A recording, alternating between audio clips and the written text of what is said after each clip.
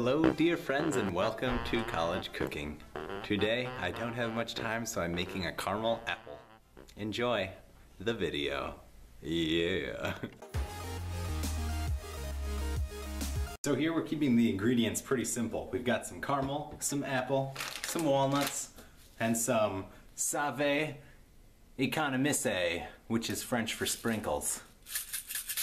Bet you guys didn't know I knew French.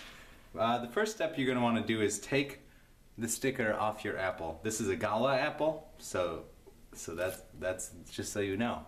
Gala apple. Gala apple. Gala is French for apple. Not really.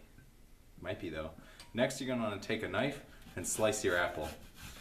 I didn't want to dirty a real dish, so I used a butter knife. Yep. You're going to want to do that 4 times because there are 4/4 of your apple. Now if you were to cut your apple into thirds, you'd want to use 3 slices. Hashtag math. You betcha. You bet your buttons that's how it's going down. I hope everyone's excited for the US presidential elections. Because I sure am. You know those politicians. I really enjoy those politicians. So now that that step's done,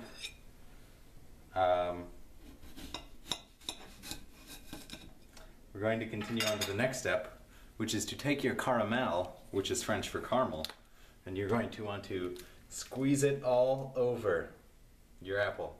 If you can see apple afterwards, you probably don't have enough caramel. That's usually the best indicator.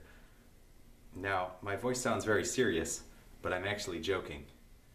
Don't let my tone of voice trick you. Next you can take your walnuts, which is French for walnuts, and you can sprinkle a few of those over. You don't have to use walnuts. You're welcome to use peanuts or cashews or what other kind of nuts are there? I think that's all of them. Next you can take your save economise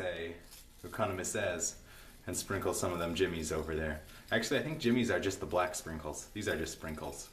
Sorry, friends. And there you go.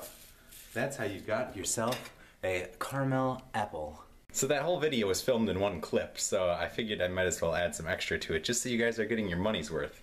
Not that you're paying anything. Anyway. We'll tell a story. Once upon a time, there was a man named Anthony who never smiled. He really wanted to smile, so he decided to go on a smiling adventure to see if he could smile. So first he tried petting hamsters, but he did not smile. Then he tried shooting guns, but he did not smile. He tried being on point, but he did not smile. He tried looking at the sun. All it did was blind him, but he did not smile. Ignore this. Yeah, no, he did not smile. He tried looking at cats, but he did not smile. He tried dancing, but he did not smile. He tried the bow and arrow, but he did not smile. He achieved world peace, but he did not smile. Basically, he had a hard time smiling. Did I tell you he also tried working out and dancing? Nothing made him smile. So, he took a file and he made a pile next to the style of the day. Wait, no, that's a bad story. Okay, and he was so fed up with not smiling that he took his finger and he stuck it into the air and he said, I don't want to smile. And he lived happily ever after. The end. Well, now that story time's out of the way, I hope you guys enjoyed that. I always make up those stories on the spot, so you can be very impressed with me. Anyway, we're going to give these a try, these apples. As I said before, don't want to dirty dishes, so I'm using my knife to eat the apples. This is called being environmentally friendly. Yes.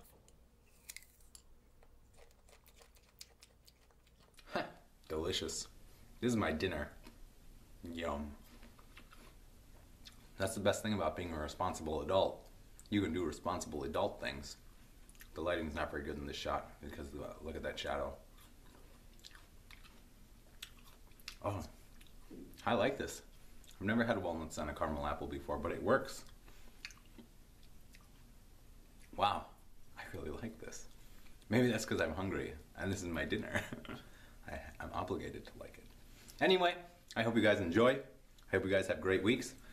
Me, I'm not going to have a great week. I have 4 midterms in 7 days, so if you find me dead, just kind of roll me to my next midterm. I'll appreciate it.